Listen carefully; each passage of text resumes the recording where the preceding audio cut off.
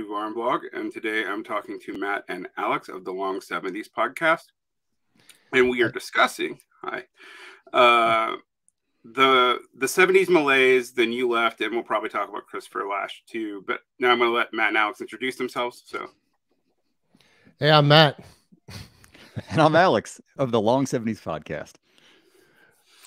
That's right. So before we get into the meat of the discussion, let's foreground your project because it's both a very specific and a very broad show.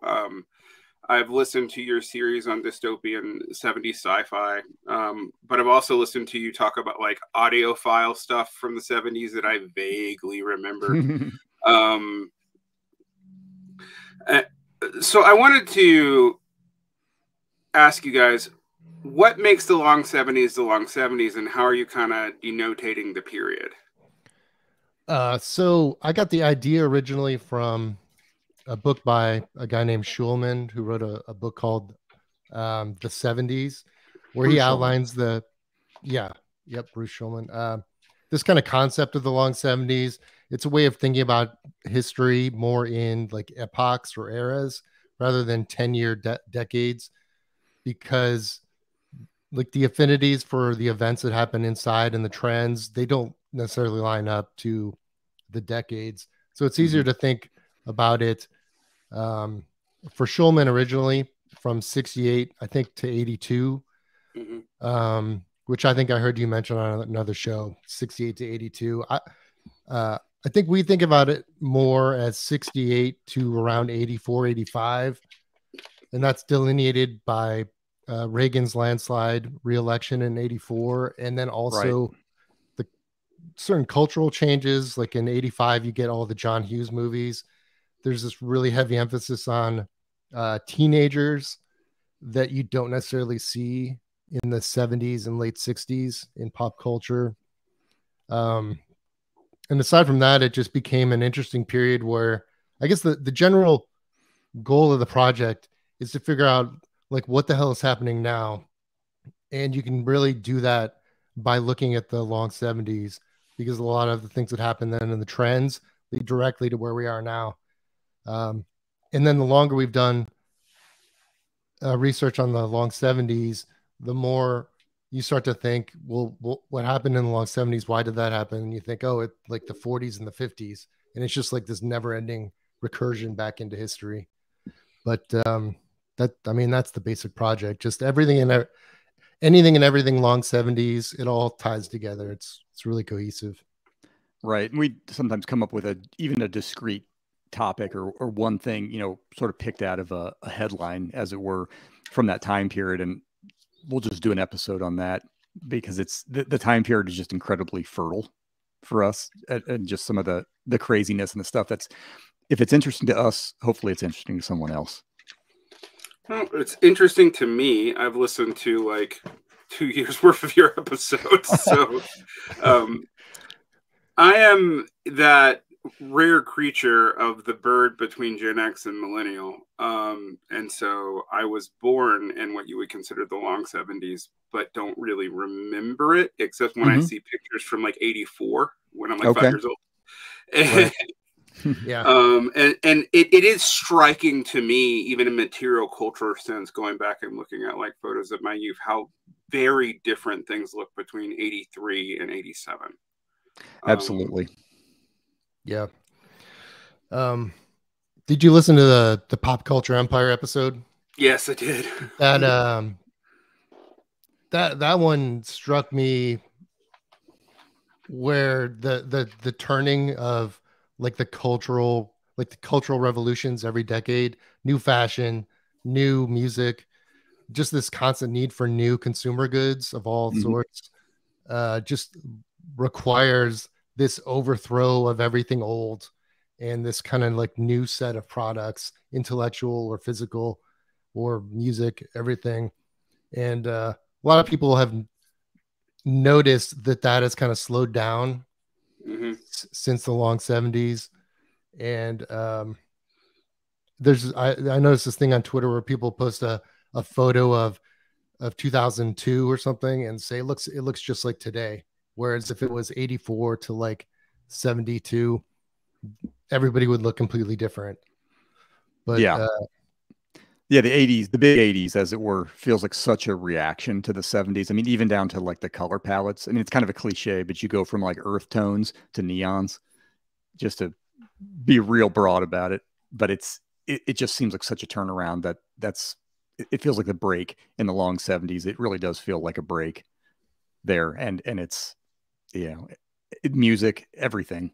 We constantly sort of find that, like, you know, we spill over a little bit into the 80s, but the long 70s itself, I don't know, there's just a lot to get out of it. So we feel like if that's the only real sort of guardrails or bookends on what we work at, then I feel like we keep digging up more things. And that's why we don't put a whole lot of other restrictions on it. And we try to sort of sequence them in such a way and mix it up, just so it's not, just so we can kind of find a different category of topic, not just the topic itself, to explore with a given episode.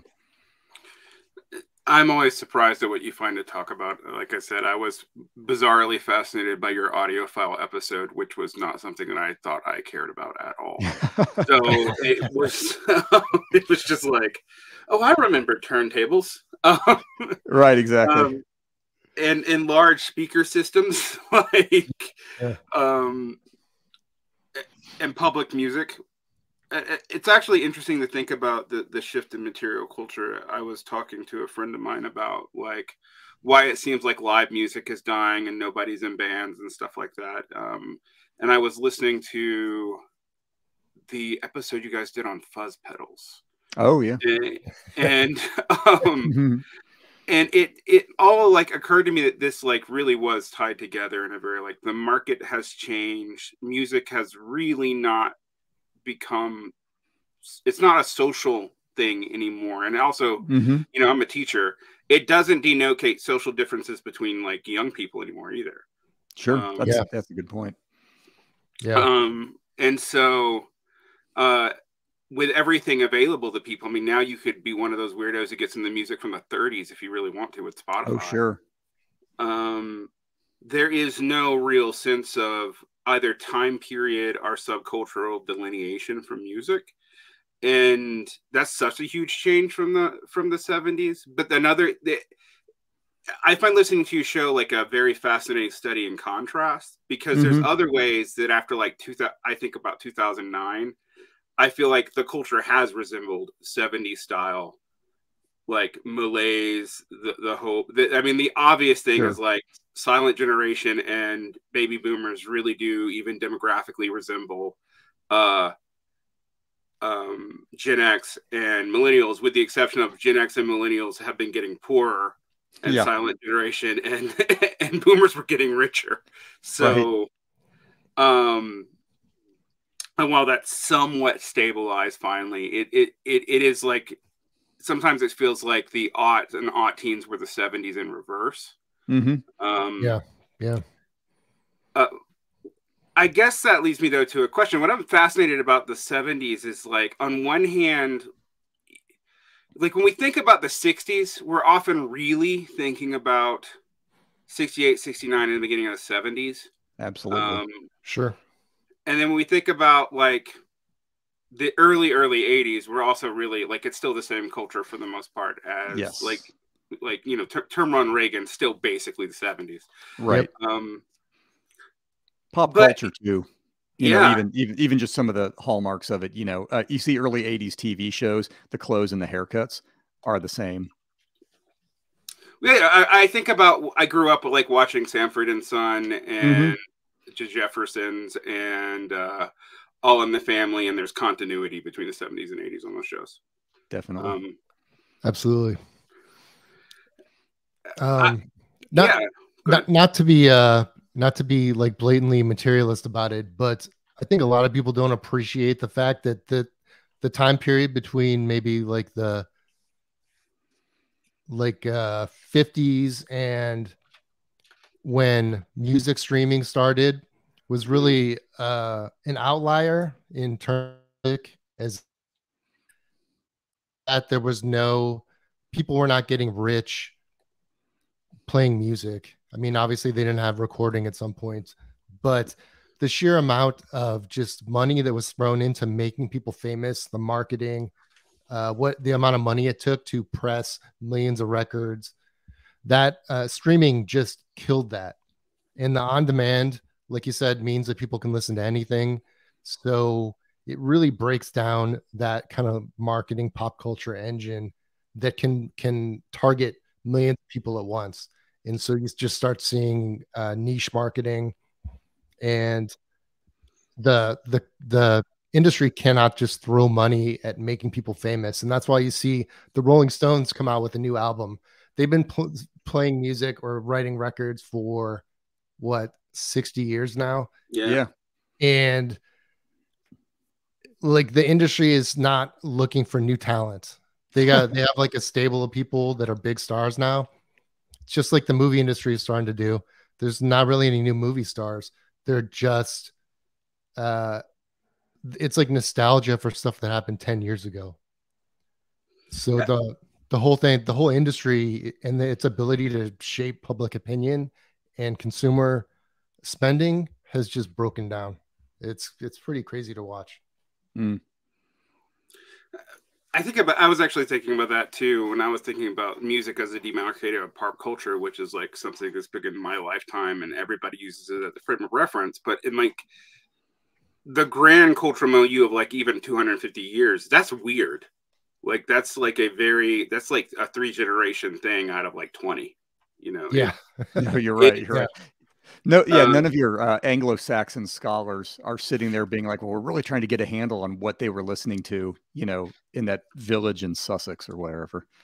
Mm-hmm. That doesn't seem tied into politics in a way, and yet somehow I also think it does, because one of the things that I've thought about lately is we also can't get rid of politicians.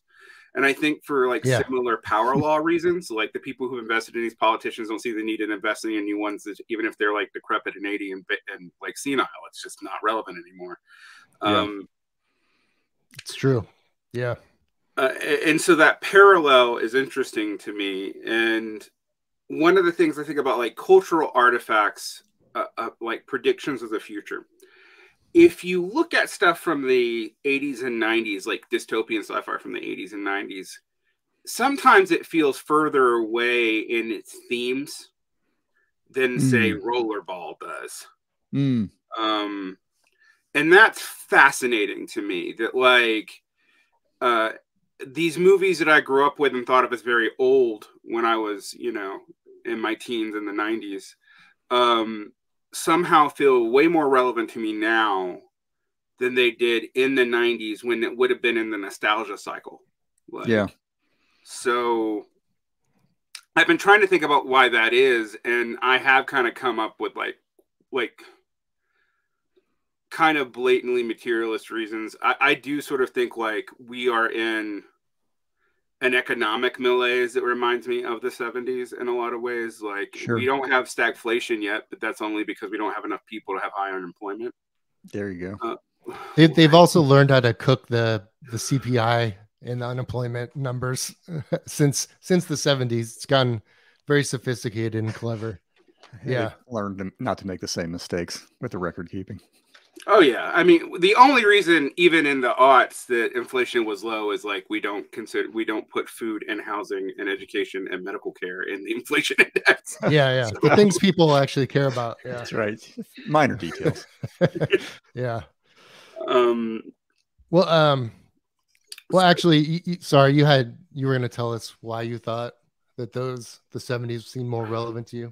Well, I think it's a lot of it does seem economic, that we're in a similar kind of economic malaise where like the prior period of figuring out how to do growth has stalled out. I mean, it is really interesting when you look at like the difference between the early 60s and the late 60s is like you're going from an economic growth rate of like 7 or 8%, which is not sustainable in a developed economy anyway. But that was what was happening after the war. Thank you, plan. To an economic growth rate of like 4 to 5, and there being some unemployment, which freaks everybody out, and it does lead, you know. And then in the mid 70s, you had the beginnings of deindustrialization, Right. Yeah. So you had a major economic shift. And I think I personally think we're living through a similar economic shift, that whatever we were doing in the 80s and 90s is no longer viable.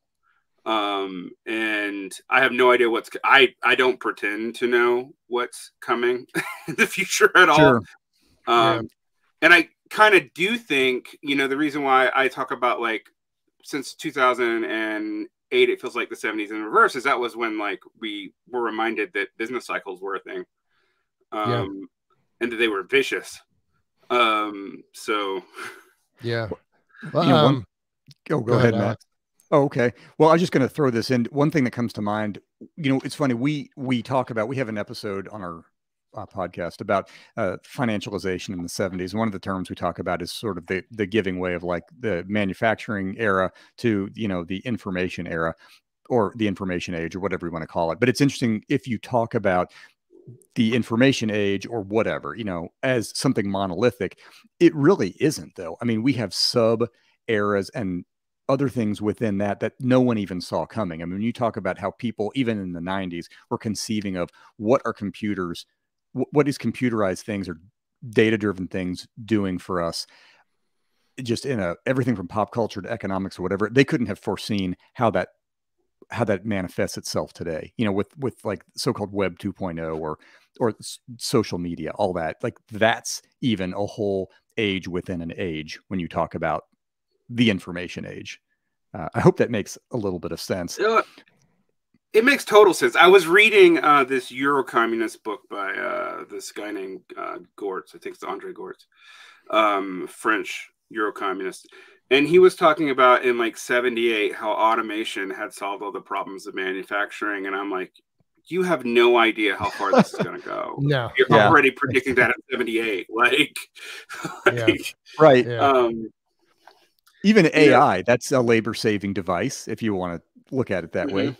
And now all of a sudden, no sooner have people started quieting down about how cool it is that they just did something in Chat GPT, and now people are like, well, wait a second, what if it takes away all these writing jobs, or blah blah blah, that kind of thing. So it's the line between cool and scary is, that's what technology is, and that's right. Well, there's a certain privileged strata of work, as a person who's in that privileged strata of work, that Chat GPT, if it gets good, really threatens. And and I find it funny because, like, darkly funny, because I'm like, well, now, like, this push for everyone to go into the intellectual fields is going to be very similar to the push for everyone to enter the industry in the 50s, because we're figuring out how to automate it. But it's very hard for me to see, like, well, where did all these people go after this? Because I don't know I don't see a low-hanging fruit economy to push a bunch of people into. That's true. Well, they went into the service economy mostly. Although a lot of people just kind of went nowhere. That's where you get the Rust Belt. Right. Right. And I mean, I was going to piggyback on what Alex said about financialization. I think people can, like, intuitively feel these kind of boom and bust cycles. In the 70s, you had basically the bust of the massive production, the massive post-war production boom. And then in the late 90s through 2000s, I'm not sure when you would say it ended, but you get the tech boom. So that propelled growth, and still does to a certain point. Although I don't think people necessarily appreciate the financial wizardry that was pulled off after 2008 by dropping, like, the Fed rate to almost zero and just making money basically free to like institutional lenders. Yep. It made investment not risky. Yeah. Yep. And so you could just throw money at 100 startups. If one makes money, you're good. The rest of them can just kind of sink, and people will start new ones. And it's actually really smart to do this, because you can leverage that off the low cost of debt. The low cost of debt, like also means you're not paying taxes, because technically a lot of your income's now turned into debt streams. I mean, like when you realize this out, I also think there's financial trickery going on right now. I was looking at like bank profitability and like Fed stabilization, and like it's tanked in the last couple months, and the banks seem to be only able to be viable because the Feds are doing something else to get them a lot of liquidity. They're not doing QE this time. It's actually a little bit weirder what they seem to be doing, but it's basically borrowing at a loss at high, like through paying out high dividends on interest rates. So it all seems to be quite a mess. And again, that reminds me of the way into and out of the 70s, which I always point out to people that depending on how you measure profits, and there's different ways to measure them, but in the 70s we hit negative profitability, which is like unheard of. And we basically fixed that by nuking the industrial economy and financial shenanigans, which led to a lot of asset inflation and whatnot, but it hasn't led to like general prosperity. I mean, I remember the late 80s. Like, well, they offshored a lot of industry and production to countries that could do it for cheaper. And eventually when you do that, those countries want to increase their own standard of living. And you get where we are now, where you can't just use a country like China to like subsidize cheap prices in the United States for consumer goods. Absolutely. And when we talk about like the end of inflation, to me, that's like, well, I mean, the return of inflation at the end of it. To me, that's like culprit number one that we don't talk about. That like, oh yeah, we are slightly decoupling from Chinese manufacturing, and also China is moving away from really low end manufacturing itself, although it's having problems itself with that too. Go ahead. I've got this theory. I don't know if you've probably heard it if you listen to the show, that inflation never actually went away. We just ameliorated the price side of inflation by getting cheaper manufacturing someplace else, and then gradually over time using less expensive, cheaper materials and everything. That's why like an Amish oak set of shelves costs like $1,400 now, but an IKEA shelf costs $80 because it's built out of glue and sawdust. So, and it was made in a country with cheaper labor. Well, it is interesting to me how much stuff that I can see from material culture. You go into an antique shop, and from the 40s to the 70s is still around. Good luck on finding anything from the 80s or above that's still functional. Like, even if you use thrift store shopping as like your barometer or for something. I have memories of like people who said, we went into the thrift store, my mom went into the thrift store, and we've got this dresser that we're still using today. And you go and take a look at it, and you're like, my God, there's like solid wood, it was made in like Vermont or something like that. Or it's like somebody painted it some ugly color with craft paint, but so-and-so's got a YouTube channel where they show how they got all that craft paint off. And now they've got this amazing solid wood dresser. And it's like, my IKEA dresser is not going to be in the thrift store because the person that's like moving it off the truck to try and get it into the thrift store is going to bang it against the doorway. And that's one less dresser you've got to put in the thrift store. So it's going to, just using that little like sort of snapshot of consumer goods, that's absolutely going to, that's just a great opportunity to say, well, things are different. Matt, I think I really like that point, because something that I've noticed too, that when we do like inflation baskets, we're not comparing like to like in terms of good quality at all. Like, nope. Not. Yeah.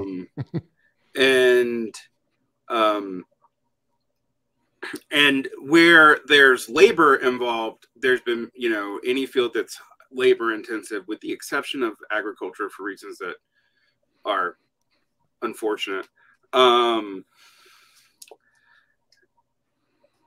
The prices have just shot up, or the profit margins decrease. Like when people ask me if they want to start a business and they tell me they want to start a restaurant, and I'm like, dear God, why? Like, right. Yeah.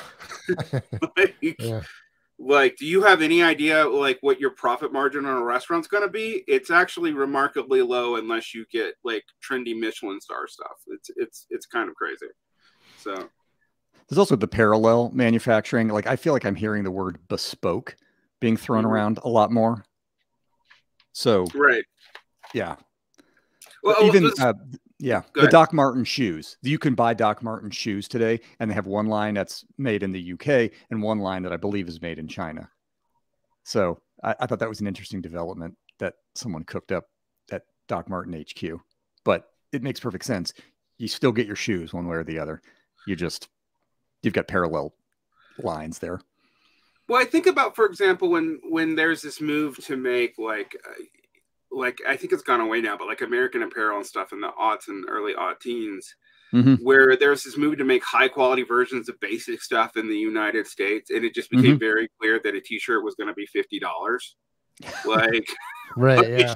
Nobody wanted the T-shirt that badly.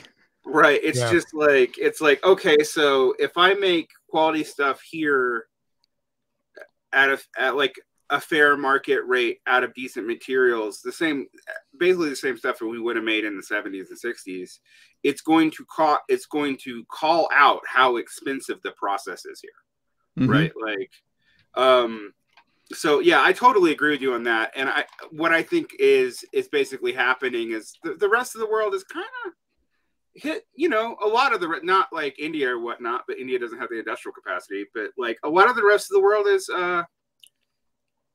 got to the middle income bracket, and they're not going to make stuff cheap for us anymore. So or we make it geopolitically difficult for them to cooperate, which is just a giant mistake, of course, but the whole thing was really not sustainable anyway. Absolutely. And I think that another reason why I think maybe we might talk about, the long aughts or whatever. Because I agree with you. Culturally, I have been surprised. I had a friend of mine who's younger than me was showing me their high school pictures from like 2004, and I was just like, yeah, it really, like, high schools until unless you're talking about in the last post-COVID, have seemed stagnant for almost 20 years, and that's normally how I would like denote cultural change, because usually you see cultural change first in young people, right? So, but I wanted to set this material background first to talk about like a kind of political background, because when we talk about like the late 60s, we think of the new left, which gets associated with baby boomers. I think actually that's it's somewhat erroneous. I think it's actually mostly silent generation people who are leading that. But yes, but it does happen in the late 60s and the 70s. I do think of the work of Rick Perlstreet, who points out that it was never as big of a part of the population as people seem to think it is. But it does seem to be part of the 70s own mythology about itself. Sure. So, and yet, in some ways also, I think of the 70s as like, for lack of a better term, a reactionary decade. So how does that, and do you think I'm characterizing it fairly? Like, I think, I mean, I'll go first and I'll let Alex talk. Yeah, sure. But it kind of depends on what you mean when you say the left. Because generally the way, and I'm not going to speak for Alex, but generally the way I think about political delineations in the spectrum is obviously you have this kind of like Marx inspired left, which makes sense. Then you have like this kind of like traditionalist, monarchist, fascist right. And then I think of liberalism as kind of a foundation that underruns the entire spectrum. So you can have left liberals, right liberals. And I think my personal opinion is that during the long 70s, it feels like reaction because there really is not like a left in the long 70s. There's a liberal left, and a lot of what you would call like the radical tendencies and movements were funneled into the liberal left in the 60s. And so in the 70s, you're kind of you wind up with this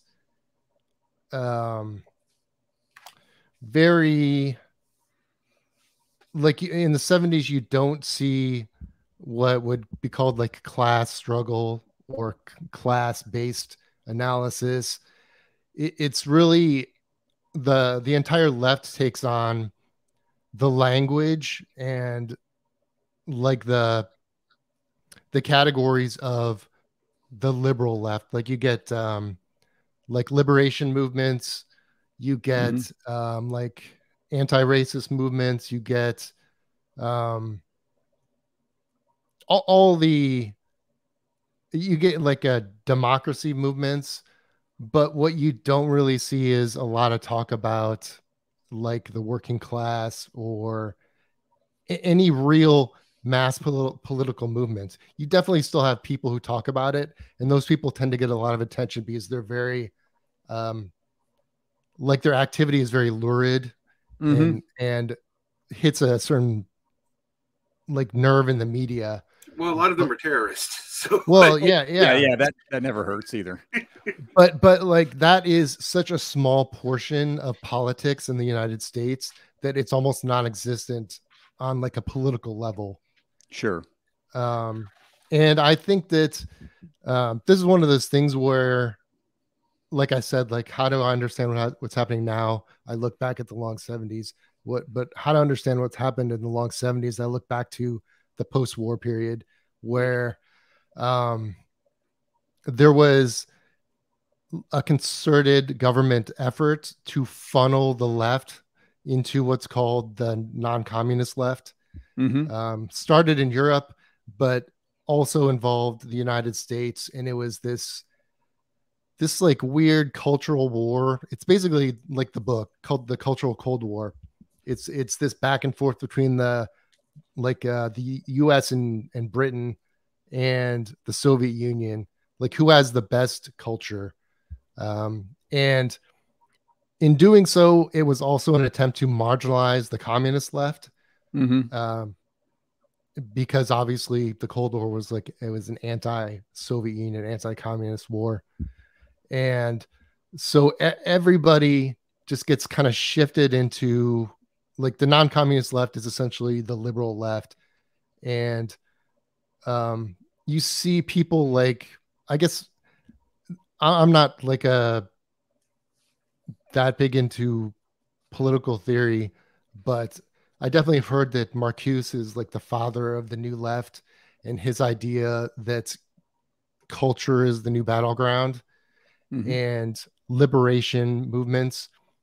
I see those as, while I think he's actually right, because you can see the level that the government puts money into the culture war, which I think is much, much bigger than people can even imagine. But the battleground during the Cold War was culture. And so he was probably right to think that. But at the same time, what it did was shift everybody into a liberal mode of thinking, which is like like the Glorious Revolution, the French Revolution, the American Revolution. You get like liberty, democracy, fraternity, equality. That's the like liberalism owns that. That's the battleground. They own that, and they can turn. And I say they. There's no they. It's a decentralized thing, but they can turn any effort to mount an attack on it right back into itself. It's pretty wild. So I think that's what happened. That was kind of a long rambling answer to say that I think politically the left doesn't have any power in the long 70s.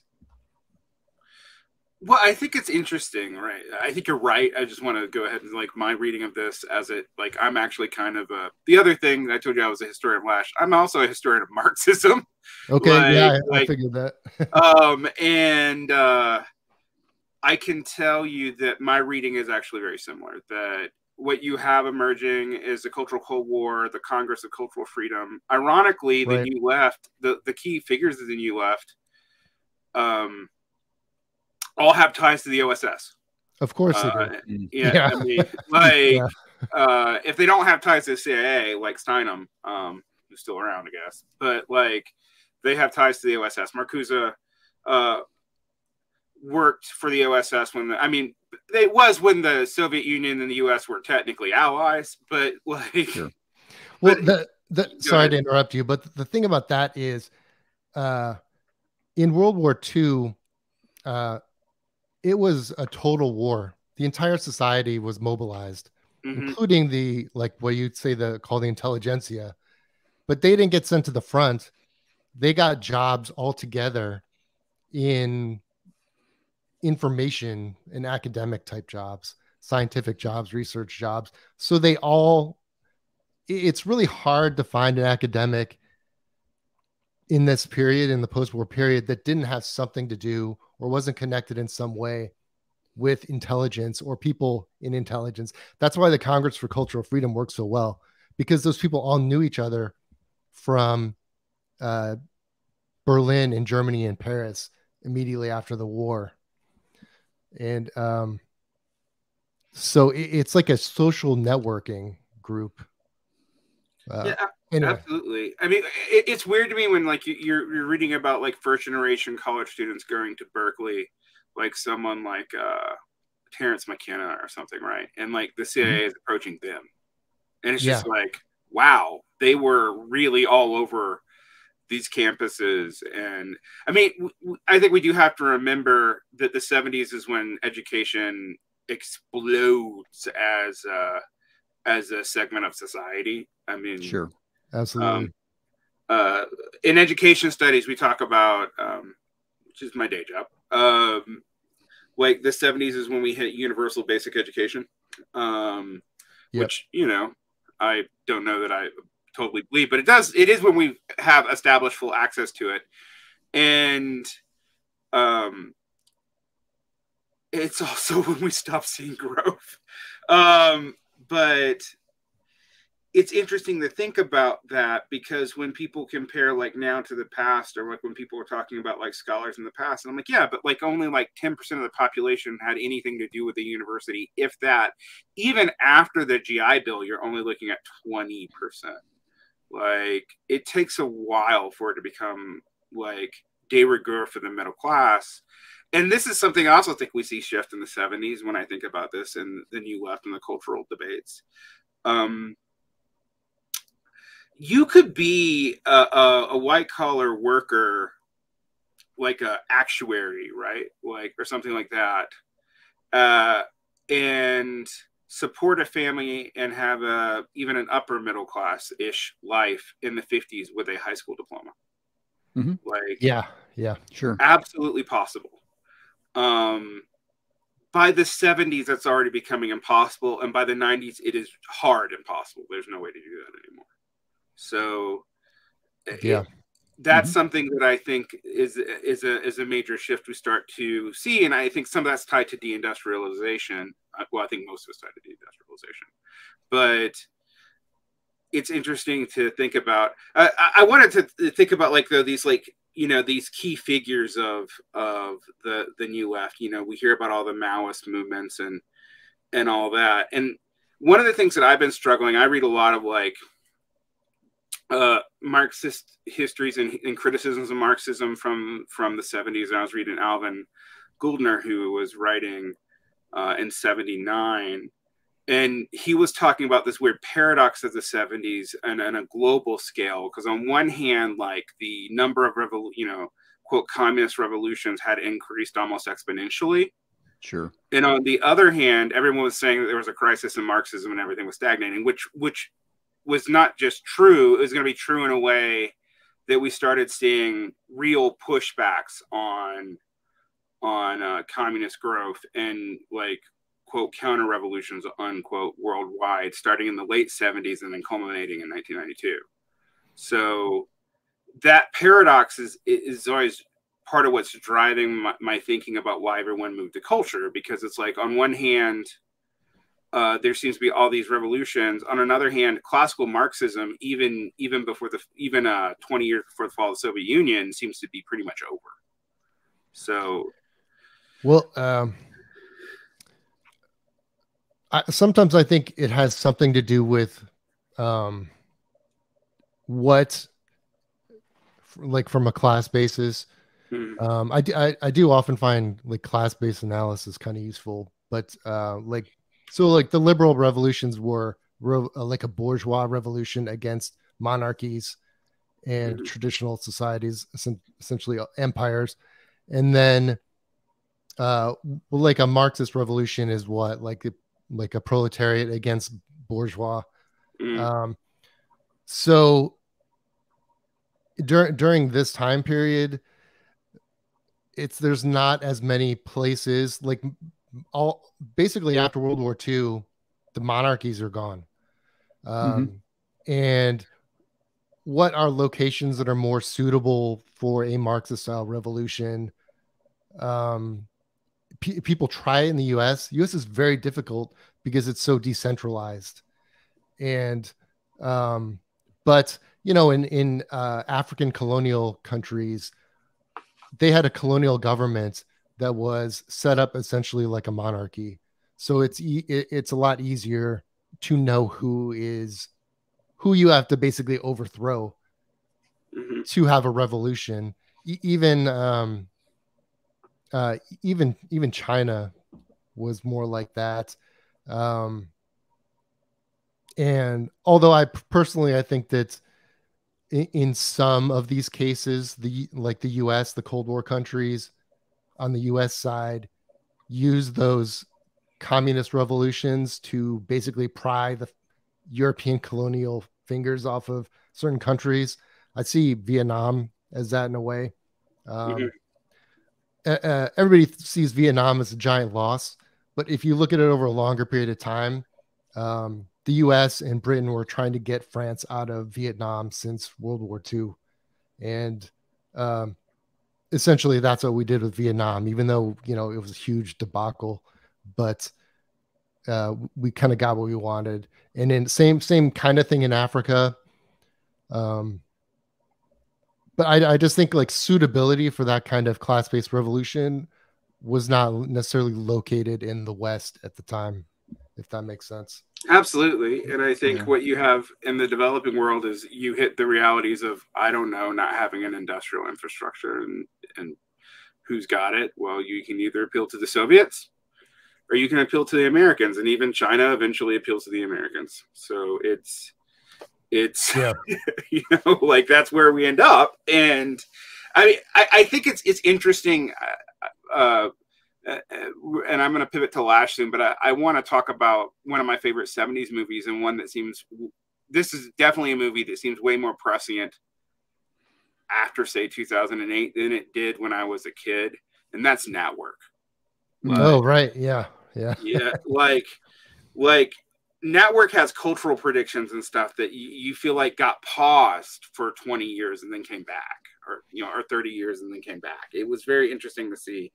And one of the things it makes fun of is this new left tendency to like be radical and dramatic, but how in doing so, most of them become like a media spectacle.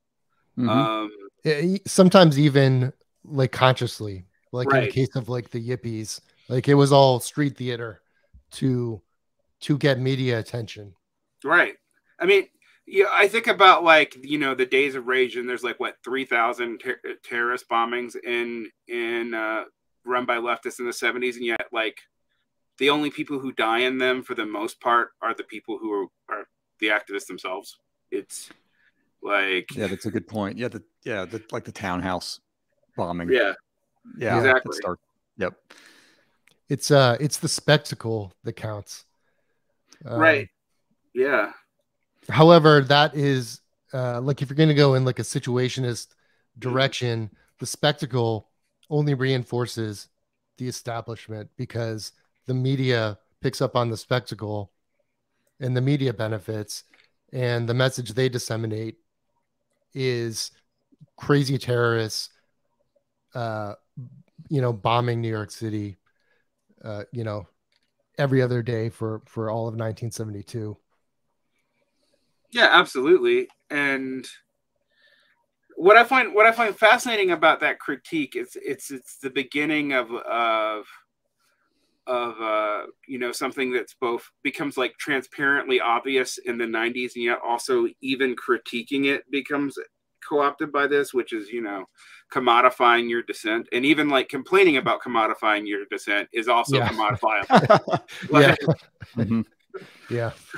Like I think about Mr. Show, which is like a commodity that was popular that was also commenting on the commodification of dissent, and it's just like the meta there is crazy. But that kind of like Network is where you first start see that, and it's not like the directors of Network were like avowed theoretical leftists or anything. Right. Yeah. Yeah. Well, I think that some of what Network critiques is I see a lot of people talking about it now. It's actually pretty interesting, because if you pay attention broadly across the political spectrum now, you see a lot of conservatives complaining about the media. The media is not fair. It's propaganda. The media has the message in capitals, and they phrase it like this just started 2 years ago or 5 years ago, but this has been going on since TV was born, radio. The media has always basically been an ally of the establishment, whoever's kind of in charge. So Network kind of pointed that out, but in a similar way that it happens now, it kind of acts like, hey, this is something that's just happening. Like, we need to stop this. And then people kind of go right back to just trusting the media, the nightly news.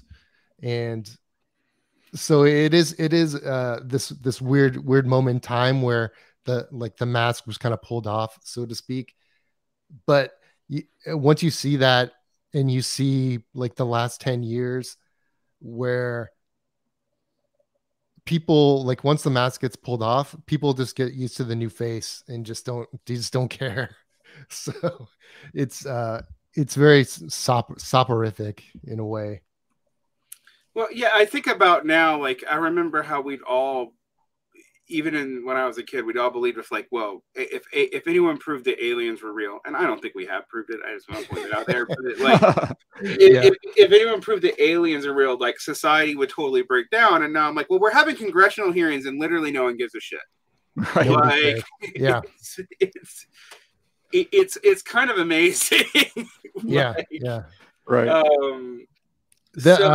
Yeah, go ahead. The alien thing is funny because the parapolitical guys have been talking about aliens for so long, and then you finally, a lot of them have been talking about how aliens was a psyop, and then you get like a CIA essentially whistleblower come out and say, yeah, we got aliens, we've had them for a while, and then the parapolitical guys go, just, I told you so.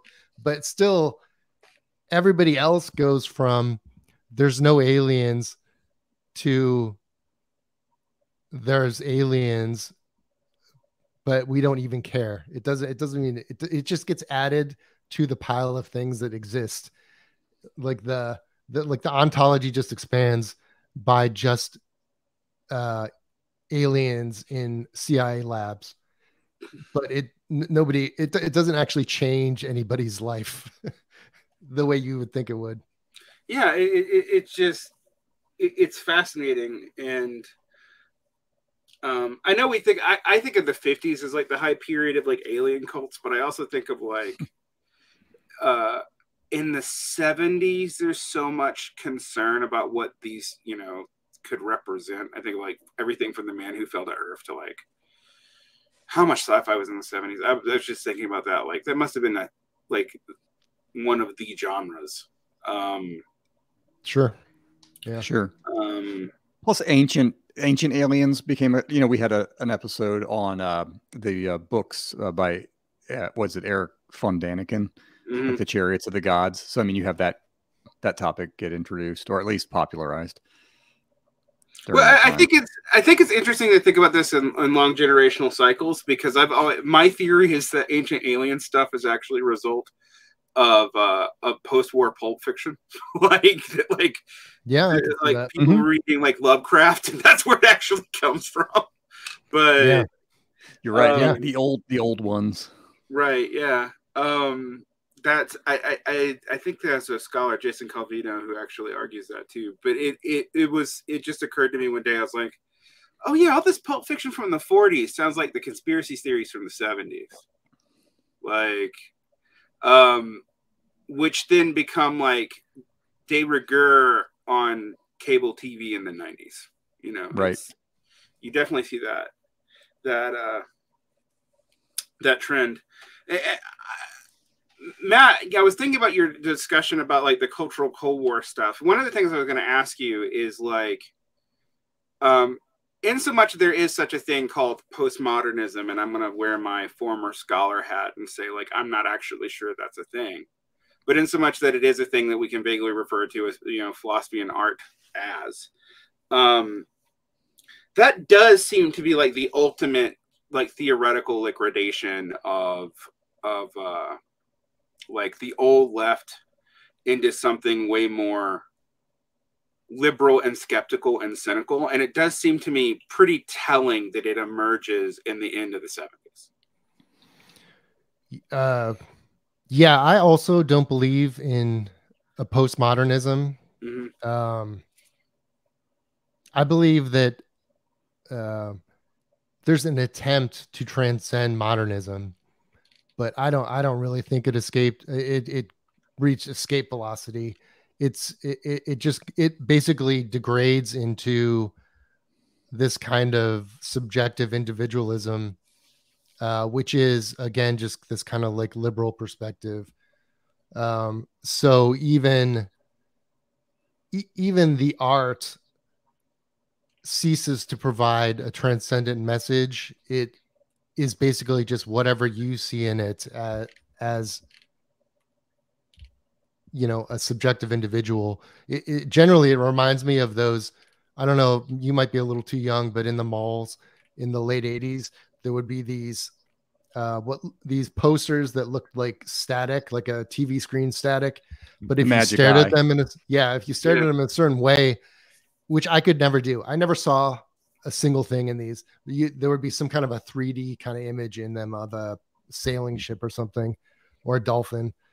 But I definitely, and I'm not saying that postmodernism is, even though it was funded by intelligence to a certain extent, I think in general it came up with some really good ideas, some really helpful ideas, but it did not transcend modernism or like the engine of modernism, which just in my own way of looking at it is a one-way ticket. But I mean it's postmodernism is also this weird thing where like the original people who thought it up were brilliant, and they thought it up because they were really deeply educated on what came before. Mm-hmm. But then as postmodern studies kind of grow over the decades, you get people who maybe never read the things that the originals did, so they're basing it just on the previous postmodernists. So I just feel like they don't quite have the same impact. It just kind of it degrades a little bit over time, I think. Like, as a person who went to the mall in the 80s and also came up as a first generation college, well, kind of a first generation college. My mother and I like went to college roughly within 3 years of each other. My experience of that was that I was in school when the quote postmodernists or the post-structuralists and metafictionists and all those guys were kind of ending their dominance. But by the time we were studying them, no, you're right. We weren't studying their context. Like maybe you got Nietzsche and a little bit of Heidegger, and someone would mention Marx, and then you jump to like, we're going to spend, you know, an entire course on Foucault and Derrida, and that's it. Like, yeah, which does make them a lot less useful. Okay, so that brings me to like Christopher Lasch, because I think it's interesting to me. I've always thought it was interesting. Lasch is not a postmodernist at all, but he's actually responding to the same things, and he actually starts with some similar assumptions. Like, it's not in the books that you read for your episode on him, because you pretty much focus on the culture of narcissism, which you know, is his key 70s text, right? Mm-hmm. Like, but in earlier books, like in the late 60s, he was actually applying Foucault to like American culture, but not in a postmodern way. He wasn't picking up Foucault's verbiage and all the weird French like ways of speaking. He was just doing institutional analysis, which he credited to Foucault. Explicitly. He gets up on that by the 70s, you know, that a long story short. But what I find interesting about him is most of his work, both before the 70s and after, although in a different way, was very concerned with class analysis. And like looking at social class. His two books from the long 70s, well, there's three, but one of them I'm going to just bracket out. The first one's Haven in a Heartless World, which is about the family. That gets him, like, a lot of conservatives start to listen to him, even though he hates that. Then he writes The Culture of Narcissism to kind of explain that, which blows up because a lot of people treat it as like a Tom Wolfe style book, like a general, like, you know, complaining about the culture. And it's absolutely not that, actually, but yeah, that's how it's treated originally. And then, but what I find so fascinating is Then and Then in the Middle Mole Self, which was released in 1982, but was, I believe, written in the late 70s. He decides that, like, to understand politics in the 70s, you actually can't look at class alignments. You have to look at psychoanalytic styles. So that's an interesting thing. By 1987, he abandons it, and then unfortunately he dies of cancer before we get a whole lot more from him. But I find it interesting that even he kind of thinks that, like, you can't explain, like, even the New Left politics, which often talked in class terms, what it actually did in class terms. Like, it was just not explicable at all in those terms. And that you had to look at, like, relationships to psychoanalysis to figure it out. Yeah, well, I think it's always important to not necessarily look at what people say, but to look at what they do and the result. And the result of a lot of class-based talk was not class-based outcomes. Right. It was, and this is another shift in the 70s that, so basically after the New Left falls, you get this back to the state of nature thing going on broadly across culture. Like there's a specific back to nature movement where people, you know, move out to the country and they want to become farmers, and they realize they don't know how to grow food because they're college students and they've never been outside of a city. But in general, you get this fracturing of identity away from essentially the QK opera, like American Cold War identity, to, you know, you get like I'm Italian, I'm Irish. I mean, like the Black cultural movement predates this, but you see basically everybody get in on it, and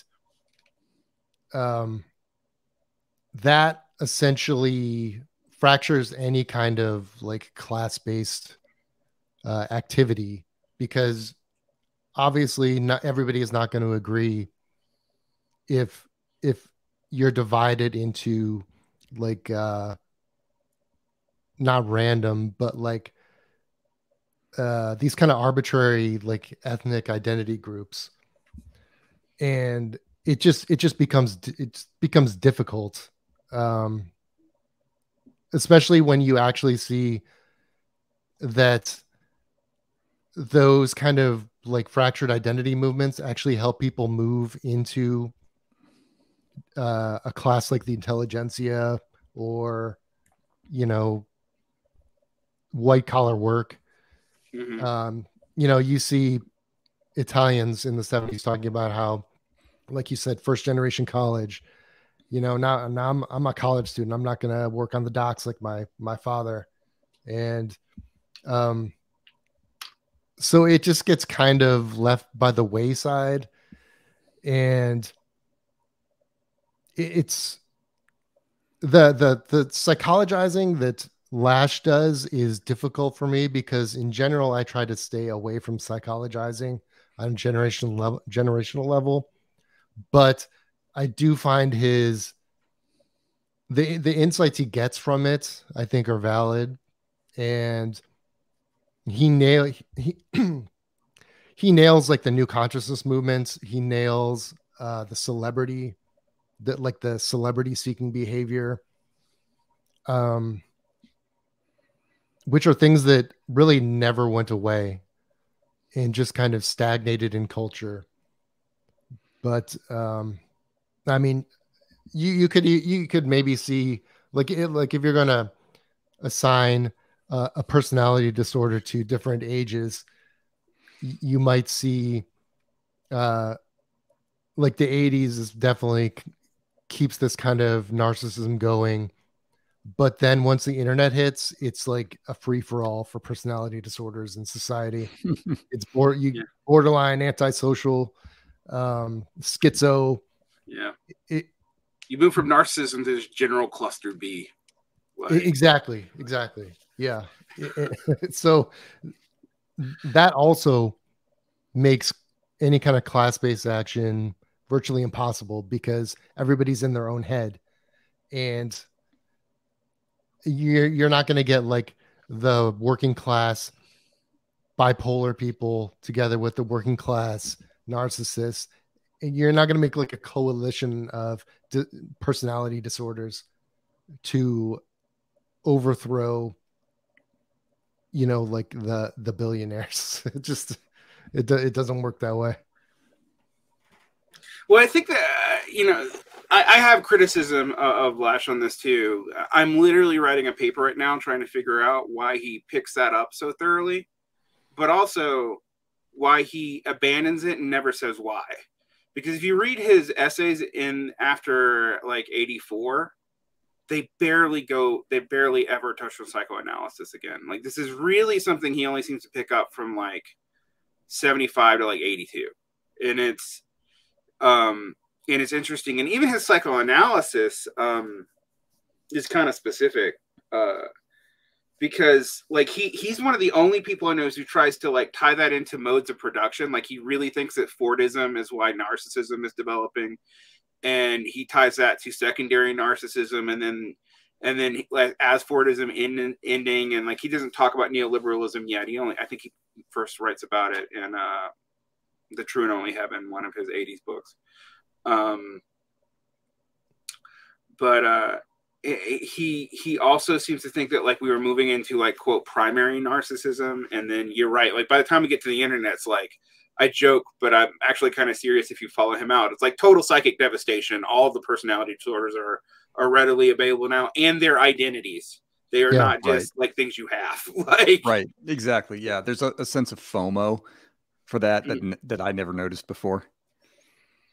Yeah, FOMO for personality disorders is weird. I mean, that is weird to me, and I know that we're all going to sound like cranky old men now, and that's fine, because in some ways, like, I'm a cranky middle-aged man, so I get it.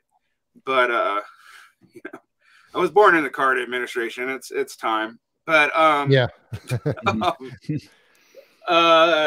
nonetheless, it does seem to me that like that is a very particular cultural shift that comes out of a couple of different things. Some of them I don't even think are negative. Like I do think destigmatization of mental health is a great thing. Sure. Like, but I never thought that would necessarily lead to mental health conditions as like identity categories on TikTok. Like that's not something I saw coming. That's pendulum swinging though. You know, you never know where the end of the pendulum is going to swing once it gets started. That's true. And I guess it was one of the things that I was going to ask you is when you were reading Culture of Narcissism for your show, and people should listen to the episode, I was telling the guys off air that's how I found them. And also that like, because they came in with very few preconceptions and like, you know, you're not leftist academics, that you guys aren't in you guys actually had, because you had less preconceptions, you had what I thought was like the most honest reading because it's like you're just dealing with the text. So one of the things that I was going to ask you is when you read The Culture of Narcissism, you know, which I think does kind of really describe a lot of the trends of the late 60s into the 70s and where it was seeming to be ending up, and does seem to presage where we're going into like the 80s in a lot of ways. Focus on youth culture, a kind of 50s style conservatism, a lot of that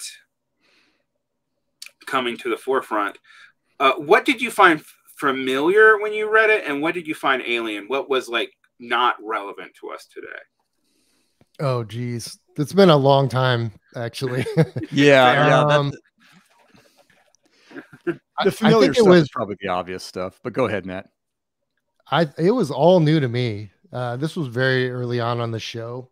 True. And when I kind of flipped through the book before this, I noticed a lot of different things, different words, and different ideas sprung out at me. I think that his idea of experts taking over working class roles or essential functions of the family struck a nerve with me. That makes a lot of sense. His concept of just the general character of the era makes a lot of sense. Now looking back at that, knowing the things that I know, I feel more like it was the culture that was built.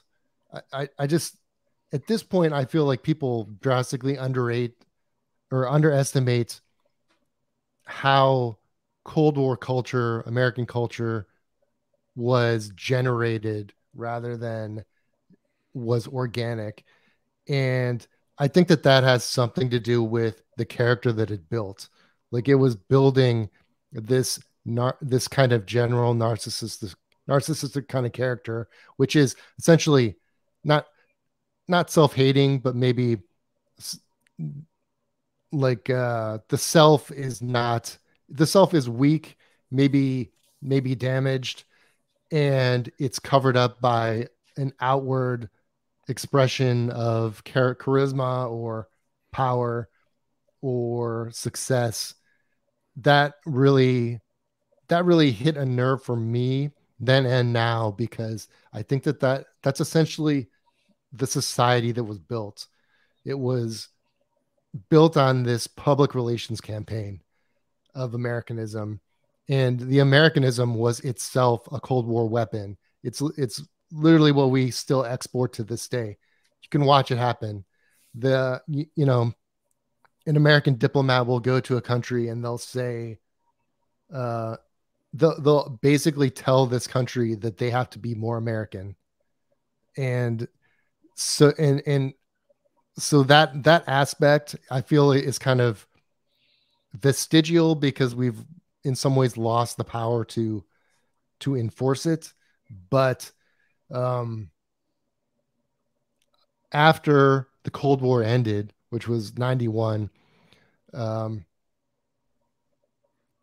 I feel like that the essentially it was still running on some momentum, but I think that that's why that kind of narcissistic societal character kind of um, dissipated to some extent, and you see a lot of different character in society after that. Goal reasons.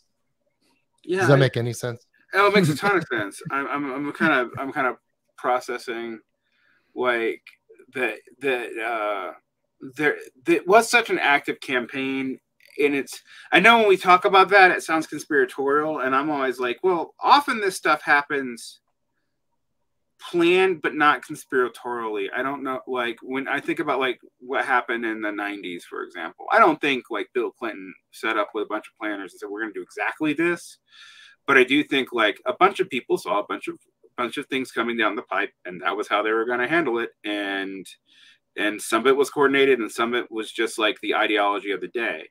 One of the things I'm thinking about, though, about when you talk about importing Americanism, I think people have a hard time dealing with that in the U.S. military, because that's what the U.S. military does. Right. And so it makes it like the U.S. military is wildly culturally inconsistent, because sometimes what we're importing is hyper conservative, and other times it has a rainbow flag. And that isn't to say anything about the content of those two kind of cultural orientations. It's just to say it's seen as part of what America is, and that's what we do to export, right?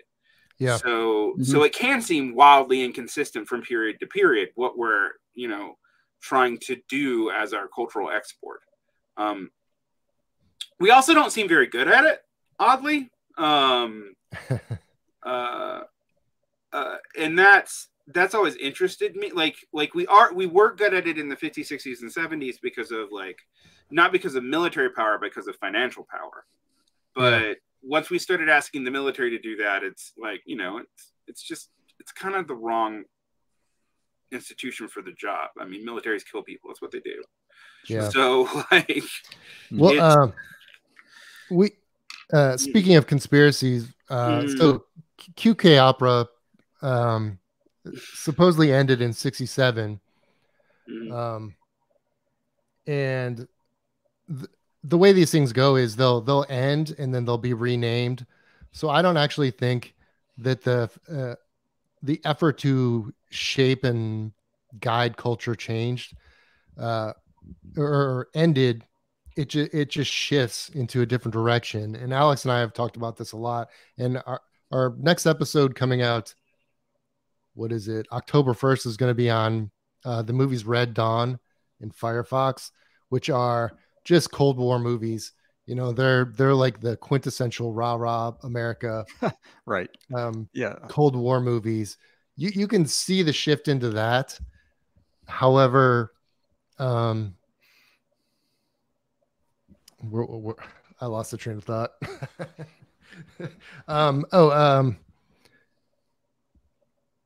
So, okay, I lost it again. Amateur. That happens. I had a point. Just fill in the blank. Well, it actually comes to me now that I'm thinking about this. So I think about the trajectory of both Rambo and Rocky, as far as understanding the situation. Rambo is a critique of U.S. military action, in some ways even a critique of the police. And by the time you get to Rambo 3, he's single-handedly fighting with the Mujahideen to defeat the Soviets in Afghanistan. And then Rocky is similar in that it doesn't have it. The first two don't really have any geopolitical context at all. It's kind of a working class, just kitchen sink sports drama, right? And then by the time you get to Rocky 3, it's we're going to defeat the Soviets with diplomacy through Rocky 4. Rocky 4, yeah. Rocky. Yes, thank you for correcting my Rocky numbers. But yeah, it's that, that's how ridiculous it gets, but also it does seem to clearly mirror a shift from even now. I mean, the only other movie period that I think has as much cultural ambiguity in everything as the 70s is 2 years in the 90s. It's 98, 99. but Yeah. like you even watch a horror movie. I don't know, like, because William Friedkin died. I've watched The Exorcist recently, so it's in my mind. And the amount of cultural ambiguity, even in a ostensibly beginning of Satanic Panic movie, is way more pronounced than what you'd see in the 80s, or even, you know, in remakes of The Exorcist now, including the ones that are coming up. So do we make anything of that? I mean, how does that, like, what do you think was part of the culture where the ambiguity of American culture was much more just front and center in the 70s than it is later on?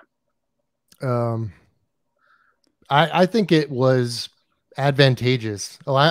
This goes back to the point that I forgot. My point was that actually American cultural export was incredibly successful, but maybe not now, but during the long 70s, you know, people will say blue jeans won the Cold War.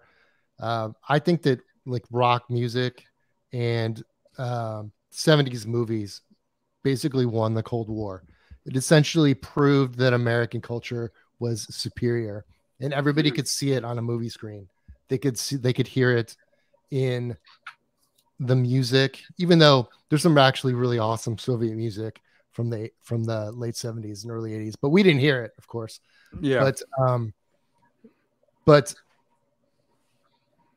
I think that stuff was just so good that it solidified our cultural dominance around the world for decades. And part of why people feel like cultural creation has just ground to a halt is because we are running off that time period this whole time. And still are in some ways. I mean, like Hollywood is just rebooting, like you mentioned, The Exorcist. They're just gonna like redo it and try to make lightning strike twice, but it's not gonna work because it's not really authentic. So, and the timing was perfect. You know, you can't duplicate a point in time always. I mean, we start the long 70s with the end of the Hays Code, for example. So you get like this loosening of restrictions, you get like director driven films, and you just get an explosion in like the variety and just sheer volume of them. So these are like you know, artistic creations, but they end up being cultural exports in the process. They're there to be exported if somebody wants them to be. But you know, you can't shift. If those things had happened at a different time period, it wouldn't have the same impact. You know, you've got this ramping up of things once the restrictions come down and just the sort of the vibe in the air is there. That's why you get the films that you do, and you get such a huge variety of them. Yeah. I mean, yeah, go ahead. I was just going to say, and you mentioned why it is like cultural criticism so successful, because, you know, as deconstruction proves, deconstruction is an incredibly powerful process, and criticism is incredibly powerful. It releases a lot of energy out of whatever institutions and traditions you're critiquing.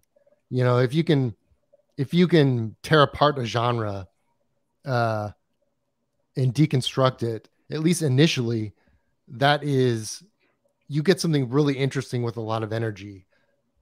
But that you actually saves the genre a lot of the times, interestingly. But deconstruction. Yeah, like the reason, like deconstructed westerns are the only reason westerns were viable after the 60s. Like, yeah. Well, that's interesting because the whole Western genre was basically a fantasy in the first place. So that one had to be deconstructed, basically. I'm with you about that. I think it's interesting because I think of, you know, I've watched a lot of Soviet movies, and the US's ability to critique itself, particularly in the 70s, actually ironically ends up making it look stronger. right? Because it can deal with the self-criticism, whereas like even oblique criticism in someone like Tarkovsky ends up with the best Soviet filmmaker having to like and even though he was a weird religious mystic, he was a loyal Soviet citizen, like, which I've actually never even really understood. With like him having to go and escape to Italy to make movies, like, and not being able to make that many after that point because of cancer. But like, that you don't have, you don't have like this art house cinema like Cannes. You don't have like French New Wave, but what you do have is the United States being able to glom on to that and make it palatable to a world audience, to the point that like it's no longer clear how much we were pulling from that stuff now. Like it's like the 70s, like a 70s American cinema, like The Godfather, being reliant on like French New Wave cinema is both like, if you study film, it, but those kind of 70s blockbusters are so dominant that like you actually don't catch it when you watch them anymore because they seem too generous, right? Like, right. So, that's interesting to me. And I remember in 2007, everyone was telling me that like, oh, it's going to be like the 70s and we're going to get good movies again. And I'm like, I don't know, man. Just to remind you what film was like in the 30s, it seems a lot more like that right now, actually, than it does the 70s, where it does.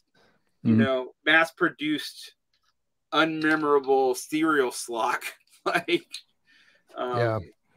Well, I mean, American liberalism and liberalism in general has always thrived on reinvention and revolution. I mean, it's a revolutionary ideology from start to finish. So the constant revolution in techniques and like themes and the deconstruction, that all plays right into the capitalist strong points. You can make just as much money deconstructing something as you can constructing something, and so they can import those new wave techniques and just apply them to an American like theme, and it will make just as much money as if they had created new wave in the start, maybe even more. So to kind of pivot towards wrapping this up, so I know you guys have lives. So one of the things I was thinking about asking you is, and you guys have been doing the show for a while now, and you cover so many different areas of life. I mentioned the Pop Culture Empire episode. I've mentioned the audiophile episode. I've mentioned like music equipment episodes. There's all these movie episodes. One thing I would ask you though, like, and since this is kind of on the theme of culture and the liberal left versus kind of a Marxist left or whatever, but maybe we can just broaden it out to the entire thing. What about learning about the 70s has really surprised you? Like, what did you really not expect about the entire decade as you studied it? Wow, I'll have to give that a thought.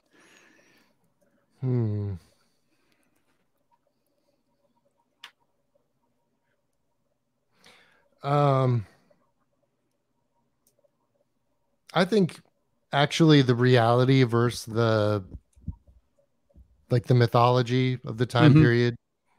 I mean, you started off the show by mentioning that when people think of the 60s, they're actually thinking of basically the beginning of the long 70s and the 70s proper. Just the fact that there is actually so much going on that has nothing to do with hippies or rock and roll or earth tones. Right. It's such a complex time that is only kind of remembered through these these aesthetics. that Yeah, you can pick and choose when you're looking at it in hindsight, you can pick and choose. You don't have to take the whole picture. Yeah. Just to piggyback on what Matt was saying in a nutshell. Also, for me, one thing that I got out of it is that it's for the purposes of our podcast, the 70s is both an entirely like self-contained era from which to draw content, but I also find myself thinking a lot about it as like a period of transition to connect more modern times with like just the post-war years, or even just other parts of the 20th century. Like it can be a bridge sometimes, and it can also just be something unto itself that you don't have to leave. Yeah, that's actually probably the best point is, and what every single episode sticks out to me is the fact that there is a transition point somewhere in the 70s for almost everything. Movies, music, politics, culture, society, family, economics. It's in there if you just look. And it's not even like if you're a film critic, you can almost read anything into a movie. No, there's literally a set of events or ideas that change somewhere between 1968 and 1984 that lead directly to a new trajectory. It is pretty wild. Yeah. And at the same time, you can see things that you cannot imagine happening at any other time in history either.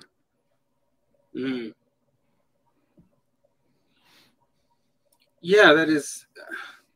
Yeah, I think about that. I mean, it's interesting. Like, you know, for me as a person who was born in the last year of the Carter administration, as I've already said, the 70s feels both like my immediate context, and yet also until very recently, it also felt like a bajillion years away. And sure, like. But I think it felt a bajillion years away because it was like the hinge point. It's like, okay, well, this is the first time of this kind of movie, and this is the first time of this type of thing, and this is when like youth culture really begins, and like even though it's not the primary focus, it's really, you know, this is when we see like the shift from like new Hollywood cinema into blockbuster cinema. This is when like this is when religion gets weird. Even like, like, and so by the time I'm coming around in you know the mid to late 80s, it's the air I breathe. Yeah. And it feels so familiar, but it also feels like it's always been that way, right? Yeah. And I have to constantly remind myself that no, like the post-war world was actually very different than the post-70s world. Like, yeah. And also the pre-war world is like undeniably different from the post-war world because you're barely talking about automobiles. I mean, like the amount of change. When people tell me today that, oh my gosh, there's so much change happening right now, and I'm like, do you know anything about the last century? Like, yeah. Like, let's talk about 1910 versus 1960. Like, right. Well, this is something I think about all the time, and also something that I kind of learned from the podcast is, are you familiar with Mark Fisher's formulation of hauntology? Oh yeah, I didn't tell you this, but like my claim to fame on the left is I'm one of the two people at a magazine that published The Vampire Castle, so I knew Mark. So, that's actually one of the coolest things I've ever heard. I love him. I love The Vampire's Castle. But I think he nailed hauntology, and I'm not sure why he was right. But the 70s and mid 80s, the long 70s seems like the last real time and our culture is just haunted by it. Haunted by what the possibilities brought up in that time period could have been. All the amazing ideas, like you said, the science fiction, the futurism of the time, even politically, just the kind of positive, we're gonna change the world, we're gonna change this, we're gonna change that. It really just faded away, and we're just left with this massive monolith of culture that just haunts us to this day. And it's why we remake the movies. It's why there's never really been 90s nostalgia. You know, they tried, they did it with fashion a little bit. They try to remake the movies a little bit. They try to bring Jinkos back. Yeah. But you're right. Actually, I have thought about that. Like it seems like we go through the cycle of 70s through 80s nostalgia. I feel like I've lived through it like 3 times, actually. You have. Yeah. Yeah. Like, and they keep trying to push into the 90s and we never get there. And like the idea of aughts nostalgia just seems like impossible. Like that'll never happen. It's just like, yeah. like, it's funny because I go ahead, Alex. Oh no, go ahead, Matt. I was going to say at one point a couple of years ago, I tried to pitch Alex on an idea for a new show called Null Exit. Oh, right. Which was about how the 90s were the last decade, or like the early part of the 90s. Really, and I actually listened to your show, I think with Elijah, about Fukuyama and the end of history. It's not really the end of history I'm talking about, but it just ended, you know, like the new ideas. Like if you ask somebody who's 22 now to describe the future, the ones I've talked to just cannot. No, they don't. There's almost no way to think of anything new because like the time frame has been constricted to basically now, and the things from the past that are like imported and repackaged. It's bizarre. You know, it is weird. I was watching and this is something that I have noticed, that like even in like educational milieus, like people are increasingly presentist on everything. Like, oh, stuff might be problematic or whatever before 2008. And there's that whole controversy about one library in Canada apparently using their criterion for inclusion to get rid of seemingly everything before 2007. And it's just like, and yet, it isn't like anything feels future oriented. The one thing I can say, like I'm a high school teacher by trade, and kids now, they're really conscientious and sweet in a lot of ways, and they're very plugged into current events in a way that I know I was not in my teens. Sure. However, they don't really believe in a future, like at all. Like they have no concept of, like, in a way that like really concerns me now, because I'm like, okay, how do I walk them through like life choices so that they have their own future? And they're barely concerned about that. And it's just like, whoa, like, and I know there's very unique conditions for them. But given COVID and everything else, but it's sort of shocking when I think about how non-future oriented they were. And I remember sitting in a classroom in 1988 in relatively working class suburbs in Georgia, and being talked to about the possibility of a future without war. Yeah. Like and third grade. And like no one would even begin to posit. That would just seem ludicrous to posit to people now. Sure. Yeah. Like, yeah.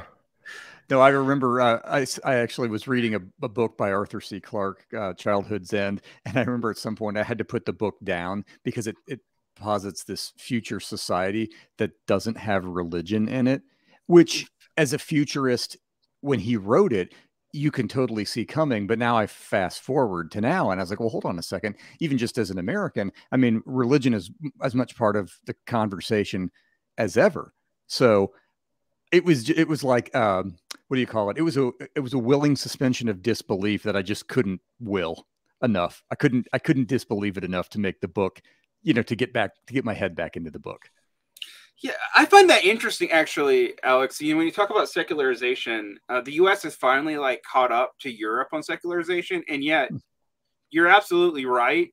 That doesn't make religion go away at all. No, not at all. Even if the religious institutions aren't particularly viable right now, they seem to still be super relevant. Right.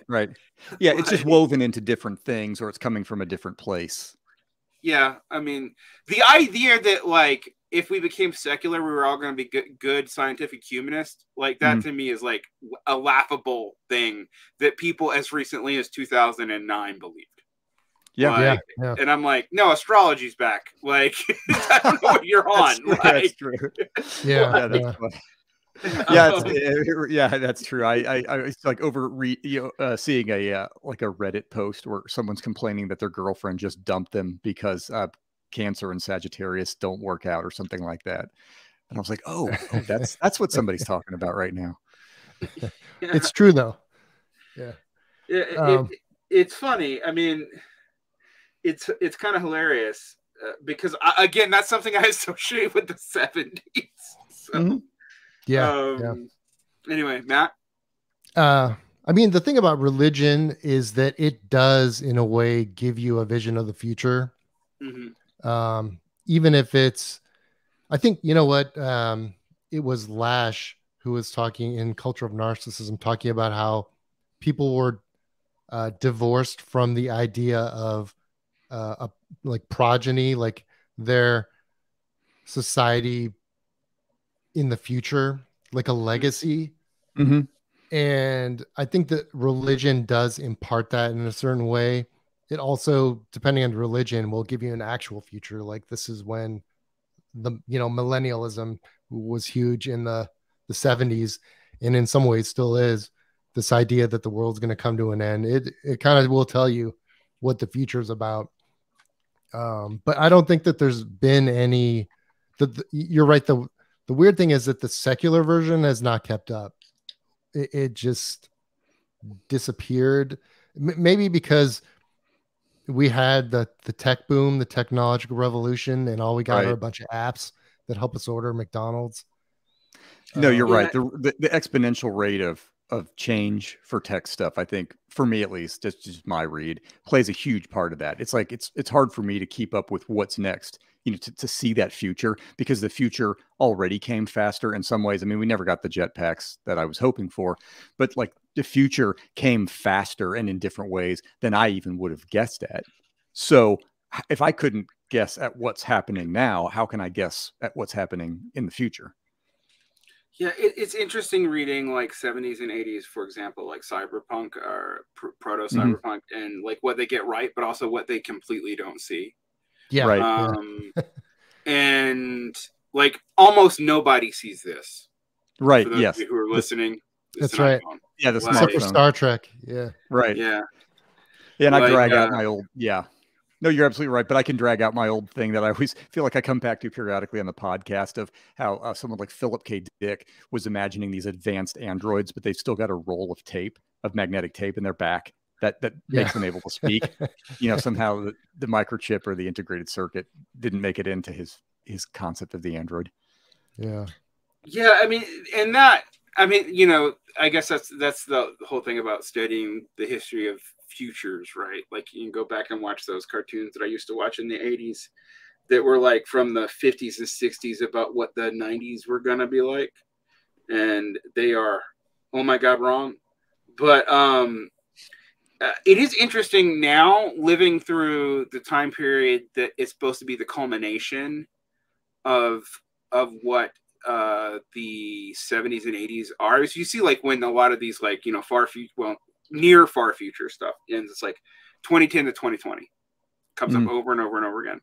And in some ways technologies have progressed way faster, and in other ways, if you think about technology as actually changing your life in major ways, that might be true with this LLM AI stuff, but so far the life changes significantly less. Like if you compare like the technological difference between 1890 and 1940 versus 1980 to now, it does seem like, well, things are both sped up and slowed down simultaneously.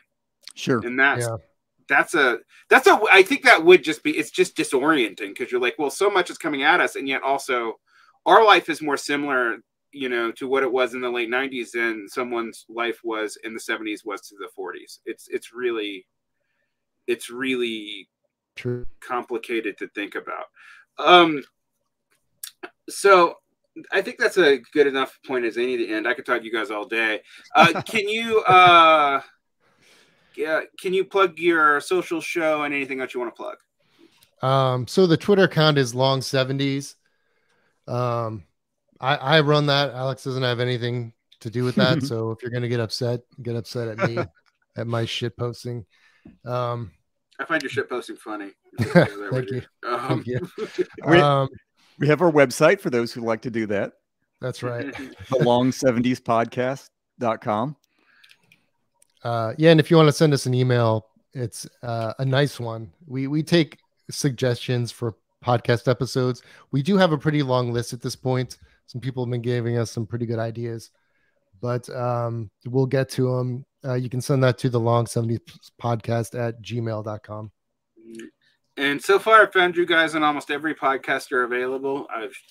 So, you know, you guys are readily available. So just look up the Long 70s podcast. If you like this show, it's a very different show, guys, you know, but I find it so fascinating because it's both very limited and utterly not. So it's just that describes us too. That's the secret to the success. Yeah.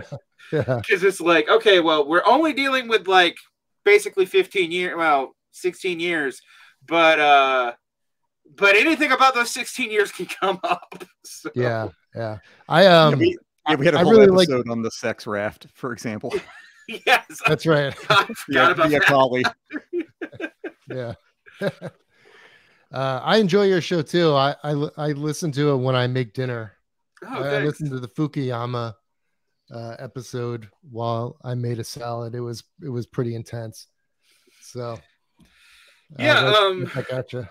Yeah, I'm a general interest, non-sectarian, vaguely leftist podcast, but it's like I also, like you guys, decided that I wanted to talk about whatever, and I didn't want to be. I don't know if you guys know this, but there's a not far left. There's a far left one now too, and it's kind of obnoxious. But there's definitely like a center left podcast pipeline, and I decided a long time ago that like I only occasionally want to dip into that when I find someone who's doing the rounds when their book came out interesting. But in general, I'm going to do whatever the hell I want. Yeah, and it's worked for me. So yeah, that's how we're doing it too. Yeah. But yeah, I really enjoy your show, and like I said, you guys often go in with a very fresh and clean mind. I also like. I gathered that you guys are left-ish, but not left-ish. I mean, leftist, exactly. By that, you didn't sound like sectarian leftists at all. No, I think we try to be. I think we try to be fairly neutral with our presentation. Yeah, I don't even know how to describe myself. Yeah, we try to let the topics, you know, kind of try to give the topics their space and all that. And you never know, by the time we're working through an episode, we may start on one thing and end up on another. So yeah, absolutely.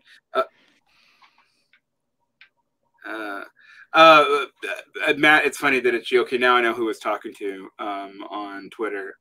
But I actually, one of the reasons I love your shit posting is you're one of the few people who I can't predict what you're gonna say.